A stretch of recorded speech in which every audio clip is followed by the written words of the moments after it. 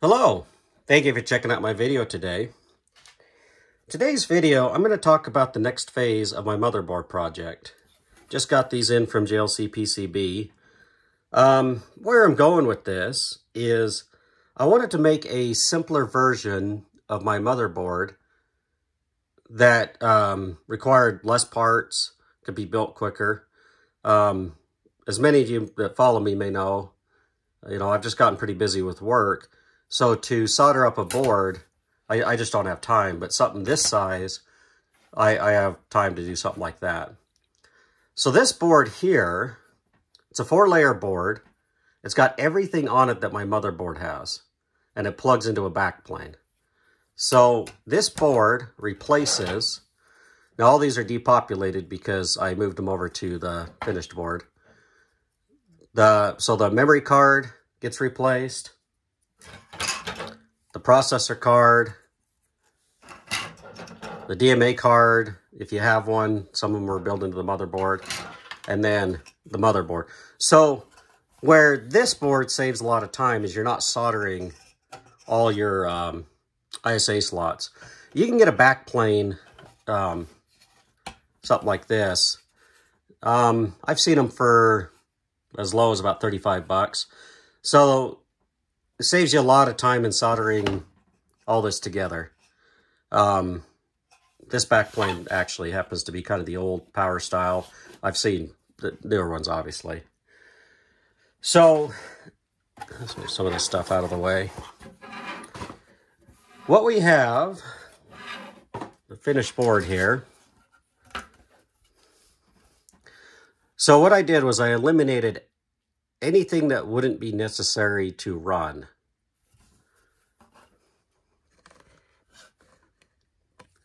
We've got, everything's really squished together.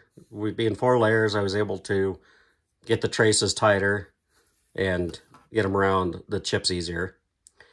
But you still have, starting up here in the left corner, still have 2 8.2, 8.4 clock chips. You got your 24 megahertz and your 14.31818 megahertz crystal. So this one's for the processor, this one's for the DMA and ISA bus. Then I've got my processor, obviously. I got a V20 in this one today. I've got my memory decoder. Got my upper address latch, my lower address latch, and my data transceiver. And then just in a row here, nice and tight, I've got my 512K, my 128K RAM, and then I have my 512, or sorry, it's a 64K ROM. So it's a, then my interrupt controller, my interval timer, and then down here I've got this is part of the DMA. You got your address latch for the A8 through A15. And then I've got these 2 chips which make up my port 61 so that you can turn your speaker on and off and your channel check on and off. That's the only thing my port 61 does. And then part of the keyboard logic LS07 here. Across the top, I've got clock divider. So this divides down for the keyboard controller and there's something else it divides down for. But anyway, the keyboard controller, and then I've got another ROM right here. So this ROM replaces about, I don't know, 6 decoding, LS138s, 139s. And it's a 64K ROM, and it's the chip select. So the data 0 through 7 are the chip select for your interrupt controller, your interval timer, keyboard, port 61, your DMA controller, and your index register for the DMA controller. Works out pretty good. And the nice part about this is it's reprogrammable and it's very specific. So every address line is decoded.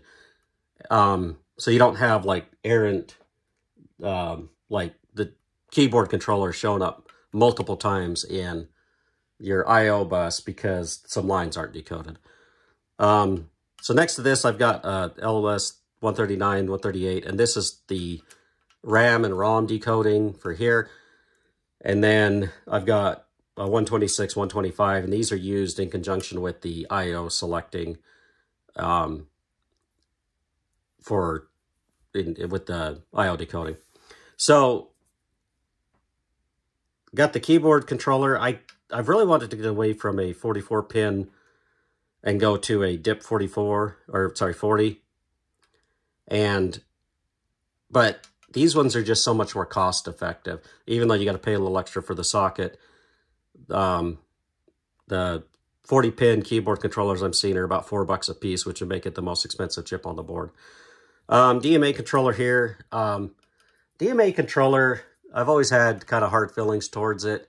I don't really use it. The only thing you really need it for is a floppy drive. The only thing I use a floppy drive for is to make sure it works. And but it's important to have this to have a complete system.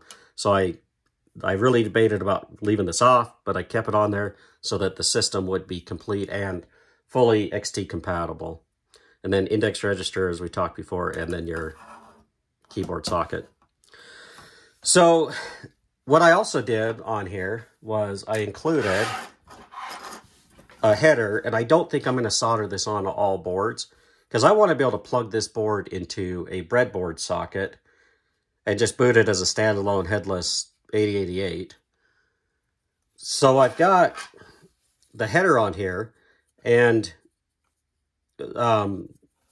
obviously I need to solder these on at a 90-degree angle. I've got some in my toolbox.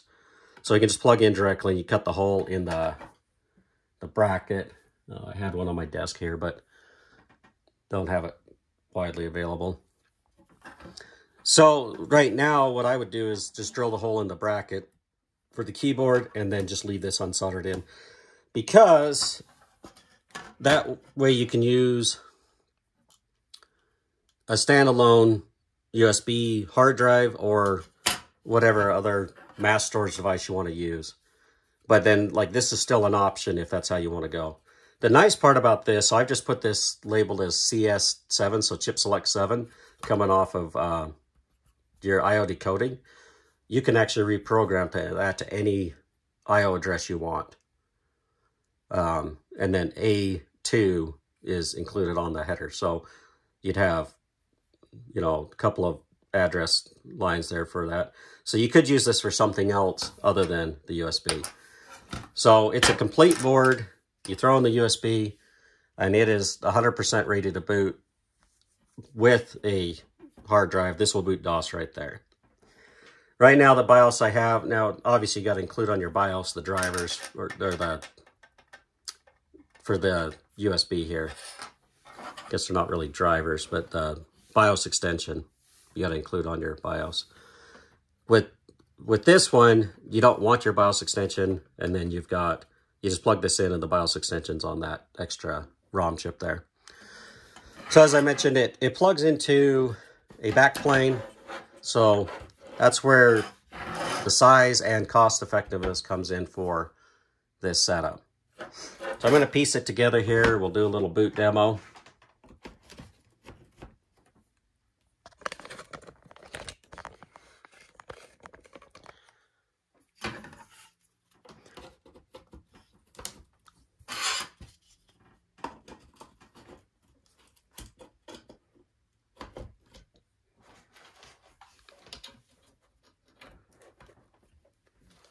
Okay, that should be all we need to boot the system. Now I've put it on my bigger monitor here.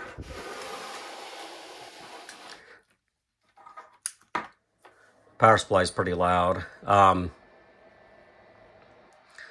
With this bigger monitor, it's a little off the screen, but I think it's better because then we can see it better here in the video. So it's booting pretty quick. Let's run check it.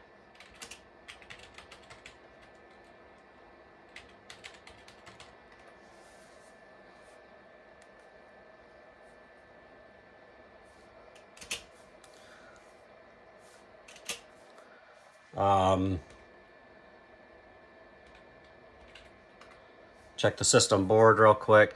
Now the DMA controller channel 0 will always fail on my boards because I don't include the DMA refresh. I didn't even include a jumper on this board. I may put it in later versions so that if you really want a fake DMA refresh cycle. So as you can see, channel 0 failed on the DMA refresh.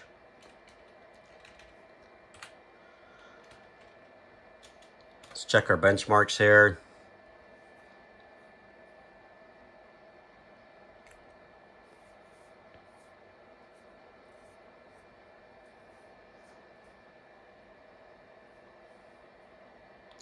Okay, so you can see this is an 8 megahertz V20. You can see it's twice the speed of an IBM PC XT, and it's noticeable. The mass speed's quite a bit more. There is no coprocessor on this one. It's not even set up for it. I don't have the hardware to add it. It would actually require a little bit more hardware. I've never really gone down that road. You know, in the times I ever owned a 8088, I never had one that had a coprocessor, so it's not been a big concern of mine to add it to the project. Let me show booting this with a floppy drive while we're doing this initial video. So I've got my floppy drive emulator. This works as good as I've already tested it. It works with the emulator and with a regular floppy drive. The emulator is just a little bit, my discs are getting a little corrupt, so that's why I'm using the emulator today. Just plugging in the power. So the boot will be a little slower with this as it reads from the drive. It still will mount the USB.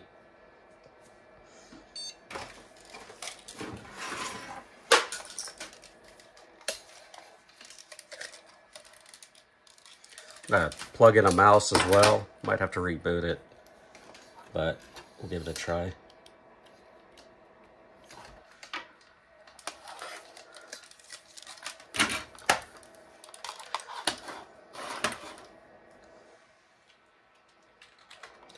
So this is booting from the floppy drive. Took me a minute to get this working. I had to troubleshoot the board. We'll go over that here in a minute. C:. See if the mouse will install.